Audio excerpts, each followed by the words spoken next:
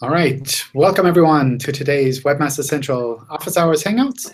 My name is John Mueller. I am a Webmaster Trends Analyst here at Google in Switzerland. And part of what we do is these Office Hours Hangouts with webmasters and publishers like you all here.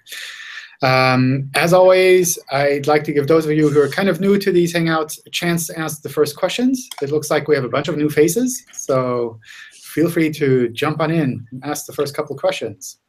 Hello, John. Can you hear me? Yes. My name is Tom Goring, and Navy Cyberspace is my site. And I started it back in February of 2004. And it was a prototype that we worked with Navy Recruiting Command to find out how to recruit within internet gaming.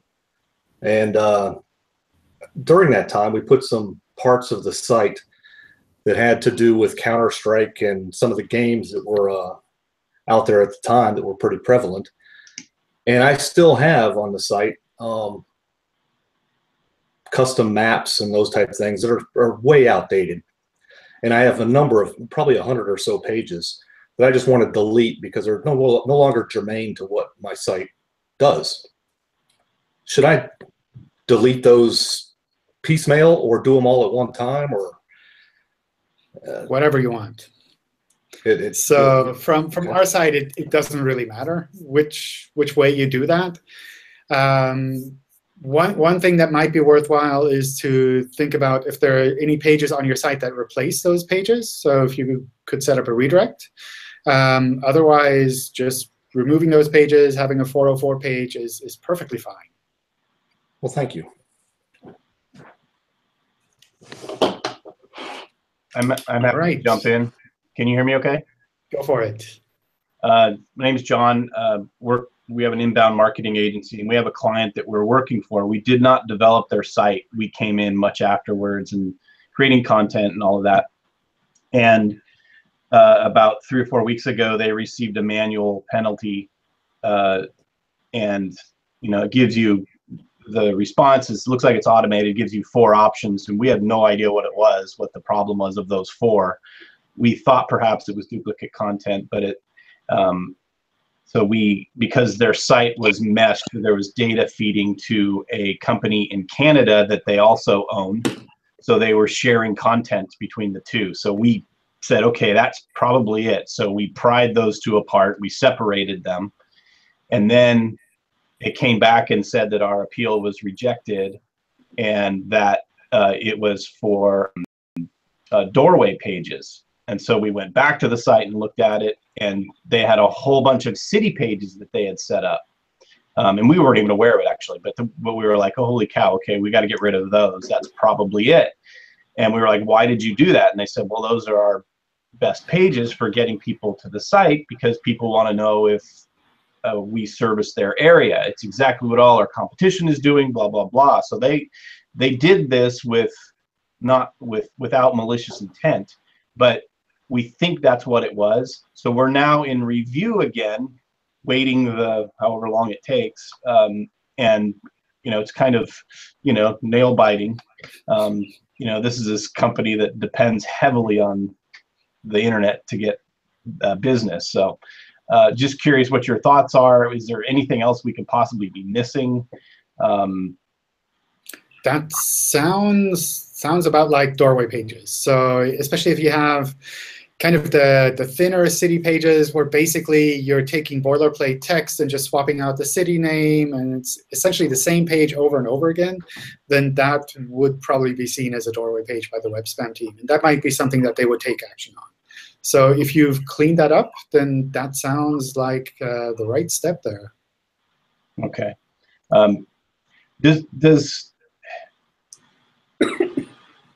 Do they ever provide any sort of insights beyond, when they get back to you?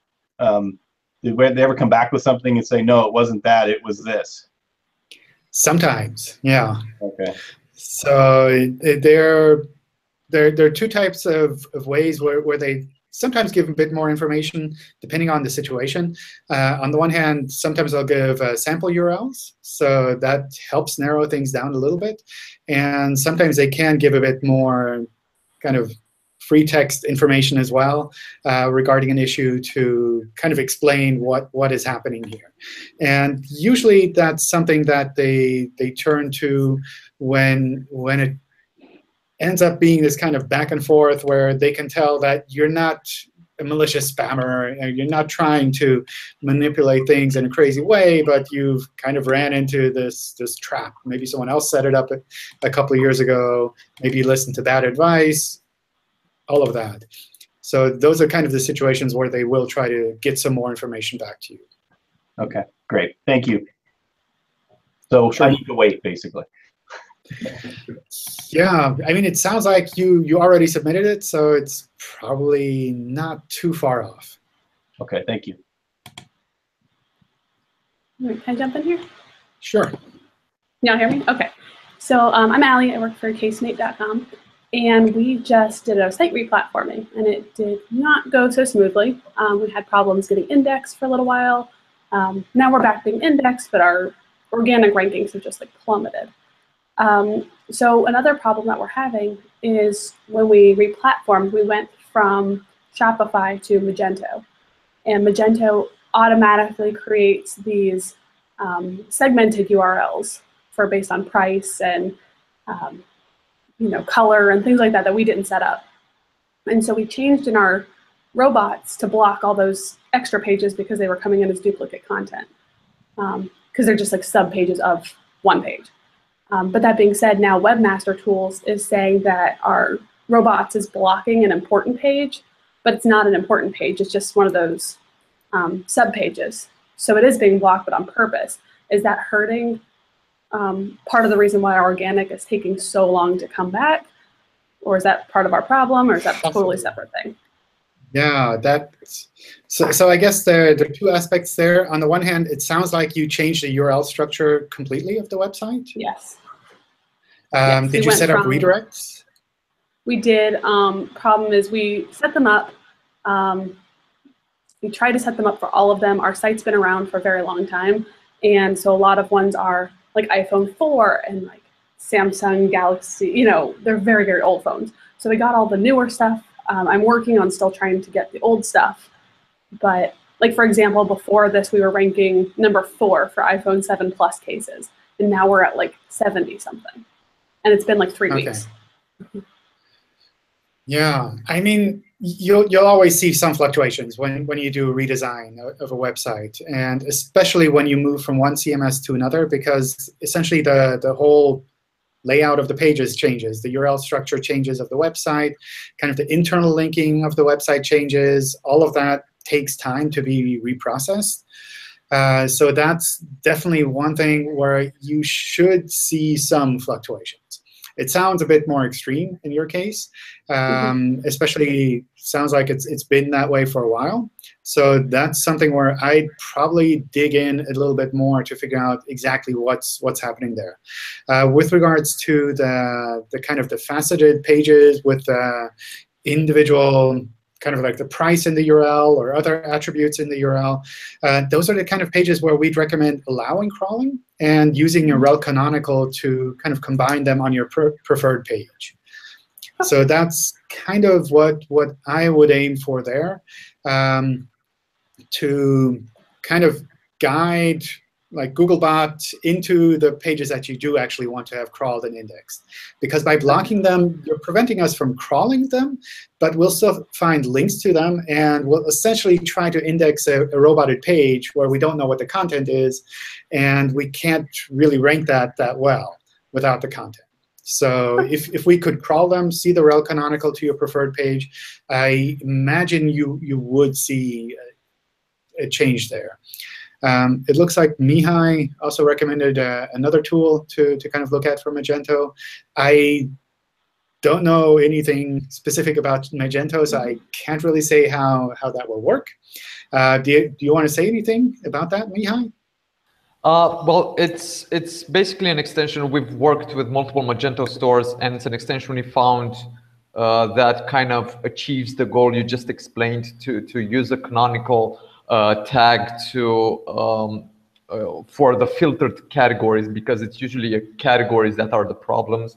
Whenever you apply price filters or other facets. And the canonical tag would point to the non-filtered version of that category, which would kind of achieve both the goals of redirecting any ranking signals to the non-filtered category and avoid indexing and reduce the crawl frequency of those pages. What was that tool or that extension? I've mentioned it in the chat. It's MageWorks SEO Suite. Okay.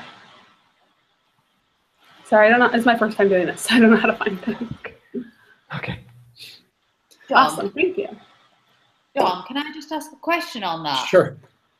You know, when you talked about different CMSs and it having to be reevaluated, are different crawling rules built according to, if you like, popular CMS platforms? So, for instance, if Magento has certain site structures that are, if you like, common as such, with parameters and filters and so forth, say you then move to a new platform, say Shopify or vice versa, or PrestaShop or whichever, does that have to kind of be reprocessed, if you like, so that the patterns are built and they understand that this is a different platform? It's almost like rules to understand which is the important types of URLs that are there. Yeah, that's something we try to do on a per site basis. So as far as I know, we wouldn't try to figure that out based on a CMS. So we wouldn't try to say, oh, this is Magento, therefore this will be the common pattern, because you can set up all kinds of crazy server-side rewrites, and then the URLs look differently. So it's something where we try to look at the site and see what do we find with normal crawling, which patterns make sense for us to kind of focus on, which ones can we kind of ignore, those kind of things. So parameters. And especially for like smaller sites, we'll probably not even think about kind of patterns at all. We'll just say, oh, we'll just try to crawl everything. Mm-hmm. So URL parameters are probably one of the best places to sort of try and handle that a little bit, maybe. Yeah, I mean, depending on the type of site, the way you have it set up, using URL parameters is a great way to kind of make it easier for search engines to crawl your site. If it's a complicated site structure and all of these parameters are in the path of the URL somewhere, then that's a lot harder for us to figure out than if they're individual URL parameters where we can say, oh, we can ignore this parameter here because it's just changing the order of the items on the page. It doesn't change the content of the page. Mm-hmm. OK, thanks. Just a little addition regarding Magento. Magento actually has out of the box a canonical feature. It's just that they applied for pagination URLs by default, which is not ideal because Google will kind of stop crawling those pagination URLs and won't really find new products anymore. Okay, awesome. So do you think that might have to do with the rankings then as well? Like why it's taking so long to come back because of all this mess? Or is that a whole separate feature? I imagine that probably plays into that. Okay. So especially if we have trouble crawling the site, then it's really hard for us to kind of reprocess everything and understand how it should all fit together again. But what I would do is maybe take a look at those plugins and those settings to see if there are easy things that you can do to change. And otherwise, maybe go to one of the Webmaster forums and kind of explain what you're seeing with specific examples as well, so that other people can take a quick look there too. OK, great. Thank you. Sure. All right. Let me run through some of the questions that were submitted. And as always, feel free to add comments or more questions along the way. We work on a huge website, justanswer.com. And since late April, early May, we've experienced a big drop in Google Index. This happened across all of our international sites. We weren't changing anything significant in the last couple of months. What could that be? Or is this just a regular index cleanup that Google does every spring? So from our point of view, it's not that we have like spring cleaning in our index. We try to recrawl and reindex essentially URLs kind of like normal. I took a quick look at the website to kind of see what type of site it is, and it looks like it's heavily based on user-generated content. So this seems like one of those sites where, from our point of view, our algorithms might go and say, well, there's lots of low-quality user-generated content here. We have to be a bit more careful. Or it might be that you're working really hard on cleaning things up and have really high-quality user-generated content. And depending on how things evolve over time, it's also conceivable that our algorithms sometimes switch from thinking this is higher quality to thinking this is lower quality. So my recommendation there would be not to take this as something that just randomly happened, but rather to kind of think about what you could be doing on your side to significantly make sure that the quality of the content that you're providing for indexing is as high as possible. We haven't heard about Panda in a while. Is it still being handled in the same way? Is there any direct connection between Panda and other quality algorithms? So essentially, Panda is still rolling the way that it's normally rolling. It's something that's kind of automated in that we don't really have to worry about individual refreshes anymore, which makes things a little bit easier. There's nothing kind of like the jumps that would happen with regards to Panda in the past. So that's something where we don't have any big news to share on that because it's essentially working the way that we think it should be working. With regards to connections to other quality algorithms, in general, we try to keep these algorithms as separate as possible so that each of these kind of quality algorithms has its own data set to work on. One thing that does happen, though, is that sometimes quality information from one algorithm is used in other algorithms when it comes to understanding like how we should be treating this website. So for example, if we think this website is generally lower quality, then that could flow into other things, like maybe like crawling and indexing speed, something like that. So I have a question. Hello? Sure. Yeah, how could I target my website for multiple geolocations? I mean, I tried using hreflang, but it's not working.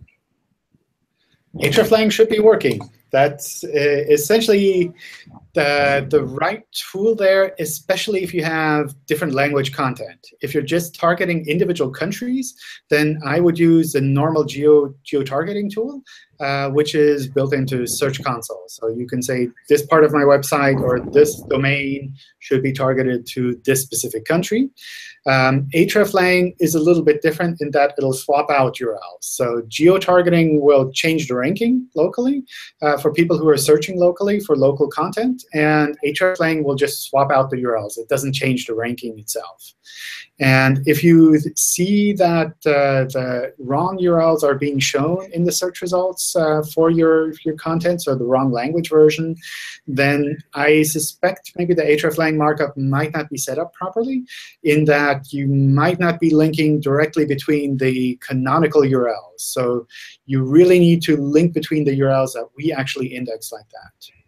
And do I need to make the changes in XML sitemap also after I include the hreflang?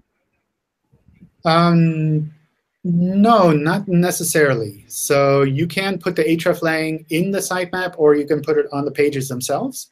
So depending on where you have the hreflang markup, that's where you should be making those changes. Okay, thanks. Sure. All right. Can external links from my page to another domain in any way harm rankings or quality of my pages besides bleeding PageRank? All of these links will be relevant and useful for the user that might land on this page.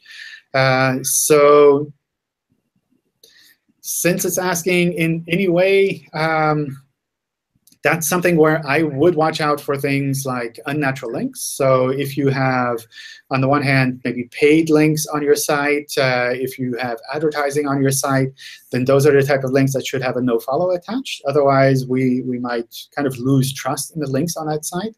If you have user-generated content on that site with links from random people on the internet that are leaving them there, I'd also make sure to have a nofollow attached to those links so that you're sure that the normal links on your site are really relevant, they're natural, they're there because you placed them there as a webmaster. So that's kind of what I would aim for there. What specific advice do you have for webmasters that had a website lose rankings at the end of last week? So this is kind of a tricky question in the sense that, like, what specifically could you offer webmasters who have like one of the millions of websites that changed rankings in the last couple of weeks? So obviously, there are lots of different things that affect different websites. There's not one specific thing where I can say all websites that saw a change in ranking last week or the last couple of weeks had this specific problem. In general, rankings do fluctuate. That's something where I wouldn't say that you could kind of assume that rankings will always stay the same if you don't change anything on your website. On the one hand, our algorithms change all the time. On the other hand, the rest of the web evolves as well. So these are things that do kind of change over time. Then there's nothing really specific I'd be able to point out there. Some websites linking to me have a lot of backlinks, but don't rank for any keywords. Totally junk sites from a backlink profile standpoint. From what I can tell, they have been penalized or suppressed to not show up in the search results. Do these sites still pass a vote? To me, I want to disavow them, but I'm not sure if they're helping me rank. So I guess, first of all, if these are totally useless sites, then they're probably not helping your website rank. So from that point of view, that's something you can probably kind of ignore. So if you're worried about these sites linking to your website, then I would just go ahead and disavow them. If these are just normal spam sites, like they're out there in millions anyway, then I wouldn't worry so much about it. But as soon as you're kind of worried about those links and you just want to make sure that they're not causing any problems, I would go ahead and just disavow them. A negative SEO attack. I have a client who's a nonprofit charitable organization, and they help to get people out of debt. They're the largest organization of their kind and have a high success rate. I believe they're under negative SEO attack, and we need someone at Google to manually take a look. So what I would recommend doing there is maybe posting in the Webmaster Help Forum with the details so that other people can take a quick look and pass that on to us if that's needed. In general, just because it's a good organization or a large organization and they're successful doesn't necessarily mean that their website will automatically be ranking well. So that's something to kind of keep in mind. I think it's really important for a website in general on the web to offer something that's useful, that's compelling and useful for users. But just because they're large and they've been successful doesn't necessarily mean they'll rank well, too. So it's not the case that I would say that they would automatically be ranking high. So from that kind of point of view, I'd be skeptical about saying that it's automatically a negative SEO attack just because they've changed in rankings, even if you do find a bunch of crazy links pointing to that website. But it's always useful to have examples, so I'd really recommend kind of posting in the help forum or sending that to me directly so I can take a quick look. On a website with steady daily organic traffic during 6 months or so, let's say about 40% of the pages are displaying rich results, can a temporary peak of organic traffic have an impact on the way the pages are displayed in the search results? I'm trying to figure out if there's a correlation between the organic traffic to my website on one specific day and the change in rich results on the same day. In general, that wouldn't be related. So at least I can't think of any situation where that would be related. And usually, any kind of correlation between different factors takes a bit of time to be propagated. So even if there were something tied in there, then that wouldn't be something where you would see any change on the same day. In general, the reduction in the number of rich snippets, rich results that we show for a website, if everything on the website stays the same, if they're valid, using valid markup, if they're complying with our policies, then that would kind of point at our algorithms looking at that website and thinking maybe this isn't as high quality of a website as we thought. And that's the kind of thing that's totally unrelated to kind of a spike in organic traffic. So what I'd recommend doing there is kind of taking a step back and thinking about what you can do overall to increase the quality of the website overall.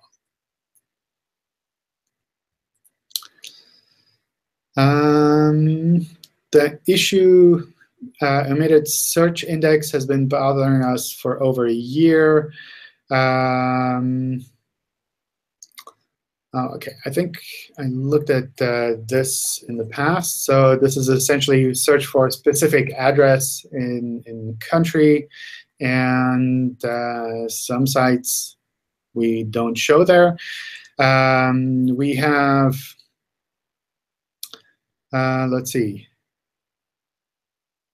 So we have a property profile page for every address in Australia. And every time the property is listed, we create another listing, similar to what our competitor does. So in general, what happens with the kind of filtered results in the search results is we filter them out when we think that this is essentially a duplicate of something we already have shown in the search results. So if this is something where you have pages that are essentially very similar to other pages, or that don't have significant unique content, or don't have anything that we would be able to highlight as a difference in the search results, then that would be normal for us to actually filter that out. And that's not a matter of a site being penalized or otherwise kind of being treated badly. From our point of view, it makes sense to show users unique content in the search results. And if we see things that are essentially just a duplication of what we've already shown the user in the search results, then that's something that we would filter out. So my recommendation there would be to kind of rethink the strategy of creating pages for every single address in the whole country and thinking about what you really have content for. Like, where is the value of your content and what you want to rank for there. So that's kind of my recommendation there, taking a step back and not just automatically generating one page or two pages for every single address in the country, but rather trying to find ways to actually create something of value that you can maintain on your website that lasts over a longer period of time. John, you talked about earlier about this and about doorway pages and how different cities, pages that target cities can be seen as doorway pages. I was thinking about, for example, Rob's site with the gifts, experience gifts that he has to offer in various states and cities. If he would have like a filter or something like that would create a separate URL that lists the services in that city or state, could that be seen as a doorway page, or that's not exactly what Google understands as? Doorway pages would be more if you have one general service. Oh, speak of the devil. You must have heard. You confused me. Yeah. So doorway pages would be more if you have one service that you're providing across the whole country, and you're just creating pages for each individual city listing the same content, essentially. Right. So if you have like one online store that you offer, or one kind of service that you provide across the whole country, and you just create pages for every single location, even though you don't have anything unique to offer there, then that would be a doorway page. But if you had services that were specific to individual locations, where you can really say, in this area, I have these services, I have this address, I have this specific thing to offer, then that would be kind of a normal page. Right. So it's what what I just kind of watch out for is to avoid splitting that up too much, because you're kind of diluting the value of your pages then. So if you have it like for each individual part of a city, and you create separate pages and say, oh, well, in this part of London, you can also drive 20 miles to see this, then that's probably not that useful. And that'll probably result in each of those pages having so small value overall that they wouldn't rank on their own. Mm-hmm. So it's basically like, in cases like this, it's just like a store that sells T-shirts would have pages for each of the sizes. Something like that. I mean, yeah. Something that is useful for users searching for that specific size kind of T-shirt, just as it would be for like a sub-selection of your entire services particular to that filter or whatever that is. Yeah. OK. Can I ask an unrelated question? One more question. Sure. So back in January, February, you guys rolled out the thing about mobile pop-ups, or just pop-ups in general. Have you guys seen, have sites been penalized from that? And what's another option instead of a pop-up, because for subscriptions or coupons or whatever have you?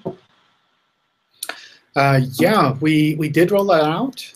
It's specific to mobile. So it's something you wouldn't see on desktop, in desktop search. But we did roll it out. For some sites, it does have a fairly strong effect. For other sites, especially if you're primarily searching for that site's name, then you wouldn't really see a strong effect there. So if, I don't know, if like, let's say Google News had this issue, and if people were searching for Google News, then obviously we'd still be showing Google News. But if they were searching for some article that's somewhere on Google News, and Google News had this issue with the pop-ups, then we'd probably try to show some other variation, because we think we'd have something better fitting for the user for that case. So that has rolled out. What I would recommend doing there is kind of thinking about what you can do with regards to banners instead of pop-ups. So instead of blocking the whole page, maybe just like a part of the page and say, hey, we have this special offer, or hey, we also have an app, or whatever you want to do there, to kind of give users the option of going there without blocking the actual access to the normal content. Awesome. Thank you. Sure. All right. In order to have site links search box displayed in Google search results, do we need to allow Google to crawl and or index the website's internal search results pages? No. You don't need to do that. The tricky part with the site link search box markup specifically is that we would use this markup when we would show a site link search box. So if you're noticing that we're showing this kind of search within your site, within the snippet part, when people are searching for your site's name, for example, then using that markup lets you swap that out against whatever search results page that you want to provide. So that's something that, from our point of view, doesn't need to be crawled and indexed, but it does need to be a valid URL. And in order for us to show that, we do first need to kind of come to the conclusion that showing this kind of search box in the snippet for your site would make sense. One other kind of tricky aspect with the site links search box is that at the moment we don't differentiate between mobile and desktop URLs there. So if you have separate URLs for your mobile and your desktop site, then I would kind of thinking about setting up an automatic redirect on that search results page so that people get to the right version that matches the device that they're using. Or maybe even switch to responsive or dynamic serving if you can do that. Can I follow up on that one and just ask Sure. if that page needs to have a canonical tag that is self-canonicalizing, or if canonicals affect that in any way? That doesn't matter. That's totally up to you. So if these are pages that you mean to get indexed separately, then using a canonical tag is a good way to do that. I'd kind of be careful with getting search results pages indexed, because that quickly kind of balloons, and suddenly you have millions of URLs that are indexed, and they don't provide that much value. So I think about maybe getting the main search results page indexed, like this is where you can start searching within the site, but not the individual searches themselves. Perfect, thanks. How many external links can we use on a single page with the nofollow tag? As many as you want. So if these are nofollowed links on a page, put as many as you want on there. Obviously, for usability reasons, there's probably at some point you want to kind of make a cut and say it doesn't make sense to add even more links to this page, because nobody's going to be able to find anything specific on there. But there's no limit from our point of view. This is something that commonly comes up, for example, if you have a really popular blog and lots of people leave comments, and those comments have links to their websites, and you have nofollowed all of those links, then that's something where sometimes a page has a lot of links on it, but these aren't necessarily links that you need to care about. Many blogs say that redirects chains are bad for ranking. Authority is deprecated by 10% for every redirect, but I've not been able to find any official word from Google. For example, if we redirect from example.com to www.example.com and then to https example.com, would that impact our rankings? No, that's not a problem to have these kind of redirect chains there. In general, we do recommend reducing the number of redirects that you chain just for usability reasons. Every redirect that you do, especially if it goes to a different host name, so from example.com to www.example.com, has a kind of a cost associated with it on the client side. So as short as you can keep this chain is kind of what we'd recommend. If you can set it up, then I would just redirect to the final URL as much as possible. But there's no issue with regards to PageRank being passed or signals being passed when it comes to redirect chains, provided we can kind of crawl through them. One thing that we have mentioned in the past is that up to 5 hops will follow automatically, like right away. And if we need more than 5 hops, then we kind of have to pick that up in the next crawl cycle, which might be like a day later. But in general, if you're seeing more than 5 hops in a redirect chain for URLs that you think are important on your site, then that would be something I'd fix anyway. That's just like way too slow, especially if people are on mobile devices. Then all of these redirects, they just take an enormous amount of time. And really, if you can avoid that, then I try to avoid that as much as possible.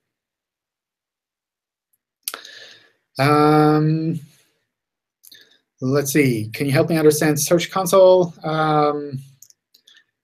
There's kind of a question about like why does this specific URL show so many impressions and which rankings for these specific queries.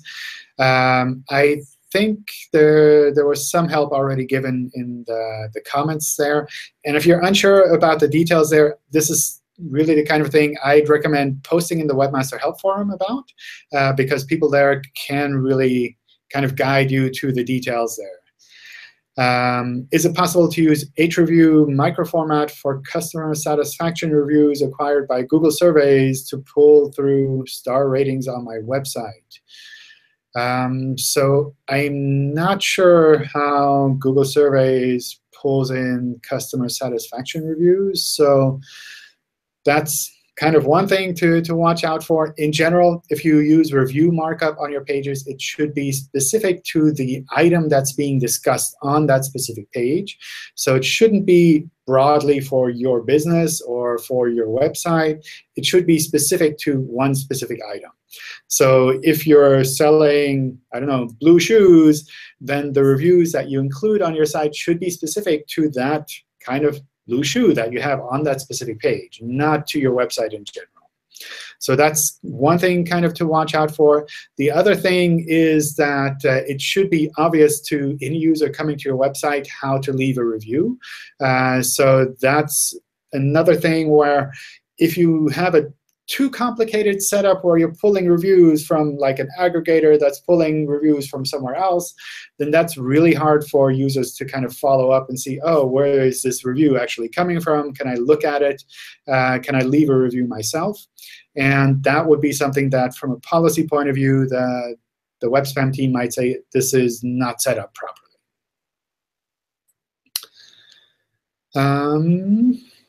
I tried data highlighter for this page, and I see a completely different page in the fetch page and the live page by the tool. I'm unable to figure out why. So I don't know about that specific URL, but in general, the data highlighter is built based on the indexed content.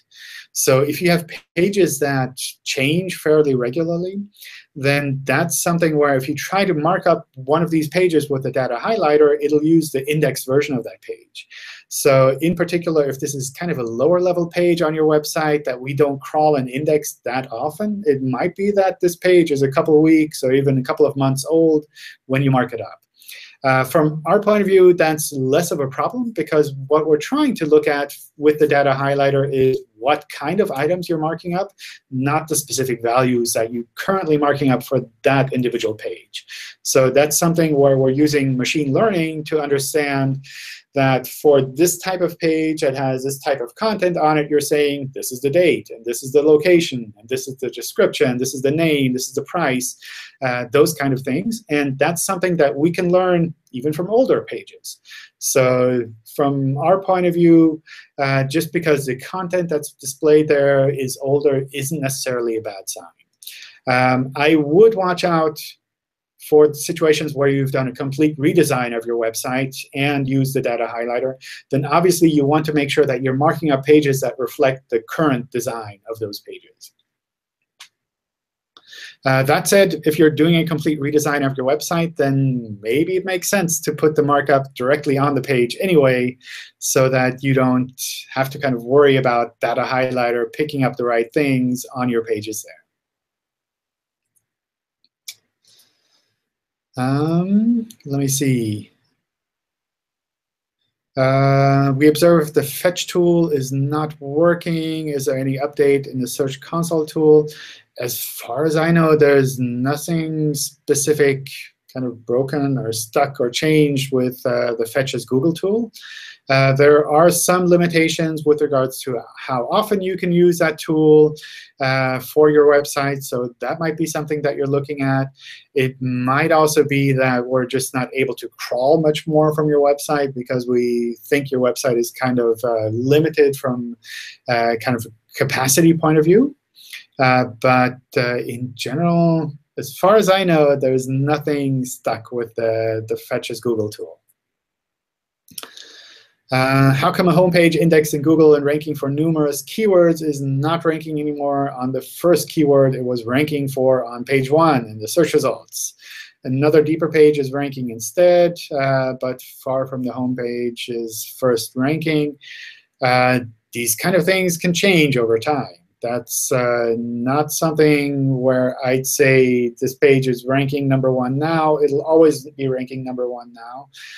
In the future, that can change. Fluctuations are kind of normal in search. What I would recommend doing there is thinking about finding ways to make sure that people come back to your site on their own as well. So instead of just relying on traffic from search, think about what you can do to take that traffic from search and turn them into recurring visitors, so that you don't have to always rely on your pages ranking in a specific location in the search results. Obviously, that's not always that easy. That's kind of what everyone wants to do, right? We're an international multi-language e-commerce startup. For some of our products, thumbnails show up in mobile search while others don't. How could we optimize our page so that more products will be displayed with this thumbnail? I don't know how you're seeing these URLs being shown with a thumbnail. So that's something where I'd probably need a bit more details, maybe screenshots, maybe example URLs. But this is probably also something where other people can help out as well. So I take this kind of a question and go to the Webmaster Help Forum and see what you can do there with feedback from other people. And if all else fails, feel free to send me the link to your thread, and I can double check as well.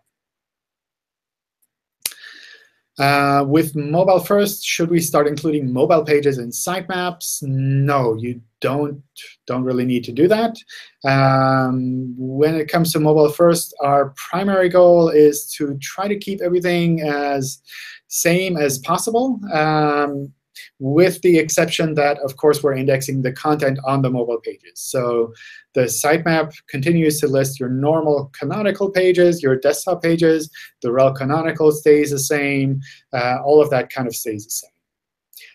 Obviously, if you have a responsive setup where you keep the same URLs for different kinds of content or use dynamic serving for mobile content, then that makes all of this pretty much a non-issue, and you don't really have to worry about it. So if you're kind of on the fence with regards to moving to a responsive layout, maybe that's something worth doing. We have a very large site with a number of products going offline every month with a 404. If there were an increase in this amount, say 1 million 404s in a month, how would that affect us? And how would your best advice be in handling this? From my point of view, that's fine. Some sites do fluctuate quite a bit. If you have a lot of 404s, that wouldn't be a sign from our point of view that the site is lower quality. Obviously, it makes crawling a little bit trickier because we can't kind of recrawl everything that quickly. One thing you can do is use the maybe unavailable after meta tag to let us know if you know ahead of time which URLs will go 404, so that we can drop them from the index without having to actually recrawl them that often. But John, in general, yeah, go for it. Can I ask a follow-up question to the 404 issue? There's a remove URL link or option in the Search Console. If I remove pages, should I follow that up with a remove URL request? And the reason I ask is each one of the pages that I'm going to be deleting link to each other within the same directory or folder. I'll be getting, I mean, if the pages get crawled at a slow rate, which they probably do because they're not that, anyway. Should I be deleting them all at once and then removing the URLs at the same time? And is there a bulk way of doing that through Search Console, or do I have to individually request URL removal? Yeah, so the URL removal tool there is specific to the search results. So it doesn't change indexing of those URLs. It basically just hides them in the search results. So that's something where you can use it for situations like that, where you have kind of a handful of URLs that you want to have removed. If you need to remove them quickly, that's an option there. In general, however, you can also just let us recrawl those, and we will drop them when we see a 404, and that works naturally as well. There's no bulk option in Search Console for removals unless these are all in a specific folder where you can say everything in this folder should be removed from the search results as quickly as possible. Then we can do that. But if it's individual URLs here, there, and there, you'd have to submit those separately. In general, we recommend not using that tool for normal maintenance. So if you're just removing individual pages and you do this every now and then I wouldn't use that tool. I primarily use that if you have something really critical on your site that you want to have hidden from search immediately. So maybe someone's full address or name or something that you accidentally put on your site and you want to have that removed as quickly as possible. That's a good use for this tool. Well, I guess my only question was if they're all interlinking to each other and Google de-indexes or gets rid of or calls 404 half the pages, the other half of the pages are still linking to those pages that no longer exist. Would those broken links display any kind of a quality problem with my site? No, that would be perfectly fine. I mean, from a usability point of view, it's not great to link to a 404 page, but it's kind of natural. It just happens. Like the web isn't perfect. Most websites aren't perfect. We have to deal with that. Or maybe it's the OCD in me. I want it to be perfect, but I'll move on. Thank you. Yeah. I mean, it's always good to have high goals, but it's not the case that if we run across a bunch of links on your site that go to 404s, I would say, oh, this is a bad site. We have tons of 404s on our pages as well. I recently went through some of our help center, and we linked to a bunch of really old pages that haven't existed for a while, and nobody has noticed it. So it happens to everyone. Matter of fact, I think the page that links to the webmaster things that you're doing now actually has a broken link on that page. Yeah. OK. Anyway, thank you. I hope it's these kind of things happen. It's not that we would take any kind of a technical issue like this and say, oh, it's a sign that this website is lower quality. All right, we have a couple minutes left. Do you all have any questions left over? What can I help with?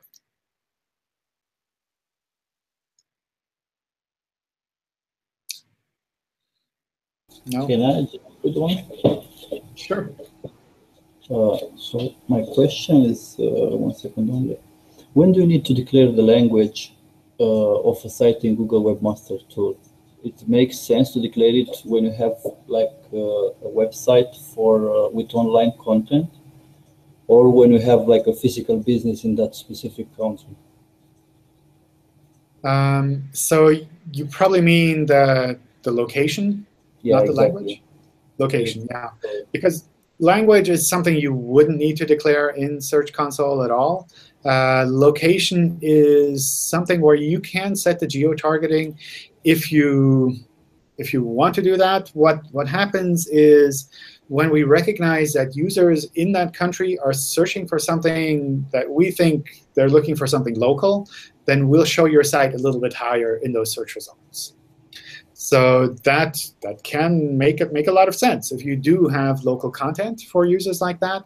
If your site is primarily kind of this generic reference material type content where people aren't searching for something local specifically, then probably that geo-targeting setting doesn't have a big effect.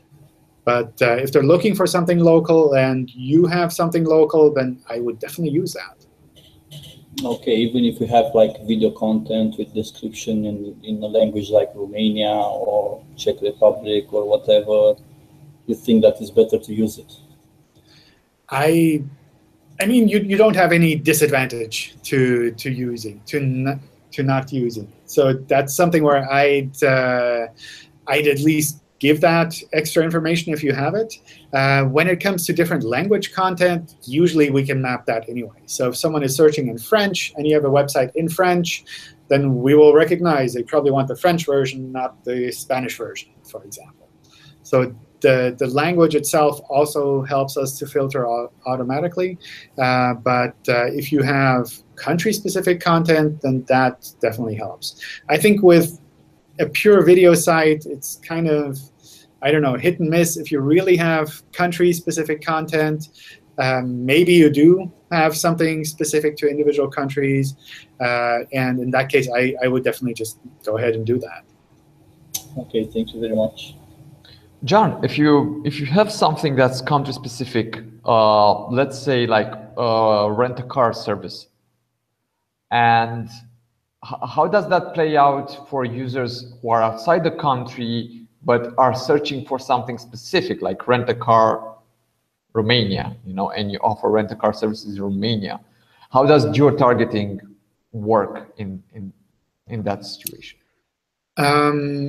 We use it for the user's location. So that's something where if you're targeting users in the UK who are searching for a rent-a-car in Romania, you would kind of have to geo-target the UK, which probably doesn't make a lot of sense here. So this is something where if we can recognize that the user is searching for content in a different country, then I think we would pretty much ignore the geo-targeting part there, because it's like you're searching for a rent-a-car Romania. It doesn't matter where you're located. You want like a site that's rent-a-car Romania. You don't want a random rent-a-car site that happens to be geo-targeted for the UK. OK, so content plays more of a role than actual relevant content plays a role than geo-targeting. Because I know geo-targeting plays more role if you're looking for something local to your specific area. So if you're like searching for pizza and you want local pizza places, I think like pizza is maybe a bad example unless you're like in a really small country. But kind of that kind of thing where you're searching for something that's where we can kind of guess you prefer something that's local to your country or your area. OK, but if I have a .com site which is a generic TLD, and I offer rent-a-car services in Romania, but I also want users from the UK, the US to find me when I'm searching for that, should I geo-target? It's also for users in Romania, of course, but should I geo-target for Romania, or should I just leave it open? I think you probably wouldn't see any big changes there, like either way. OK, got it. All right. So with that, we're kind of at the end of our time. Thank you all for joining. I have another Hangout set up on Friday in the morning, European time, if you're all around. Otherwise, I'll set up the next batch of Hangouts probably early next week again. Thank you all for joining. Thanks for all of your questions and comments. It's been fun hanging out again. All right. See you all. Bye, Joe. Bye.